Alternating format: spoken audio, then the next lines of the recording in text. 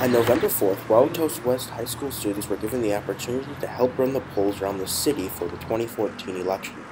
I've never seen a voting board before. This is my very first time. It was interesting to see how it actually looks like and how it actually works. And this morning it was actually quite stressful a bit because there was so many people that came in and I had to figure out what my place was, what my job exactly was. And so far it's been switching here and there and here.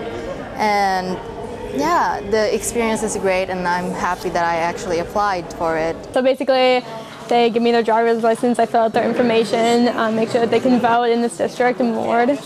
Well, I started off the day, I was working the ballot books, and I did a lot of work with the absentee ballots, so I would help make sure that they're all filled out correctly, and then I would put them in the machine and take people's pink slips from them, their voter ID numbers, or their voter numbers, and then I really did pretty much everything. I was just kind of helping the operation run more smooth.